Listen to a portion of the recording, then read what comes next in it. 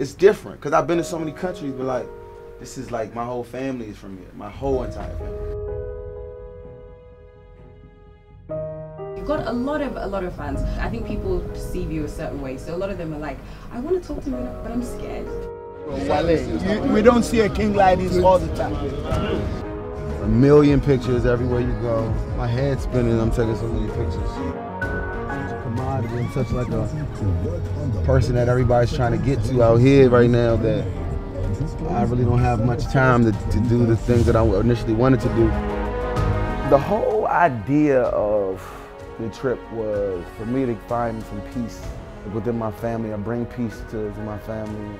Sometimes business can get in the way of like your real life. You know, it's the good with the bad though. I take it.